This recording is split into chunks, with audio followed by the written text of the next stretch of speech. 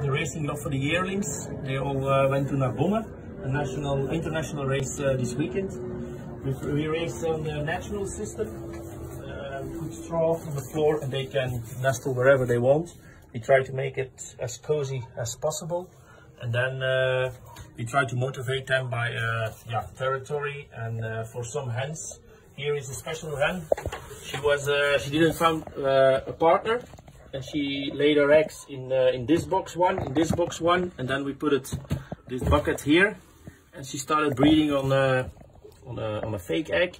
And then the last 3 to 4 days we put an extra egg every day. So Friday, Saturday, Sunday and Monday we put an extra egg, and she was now breeding on 5 eggs here, all alone, all day.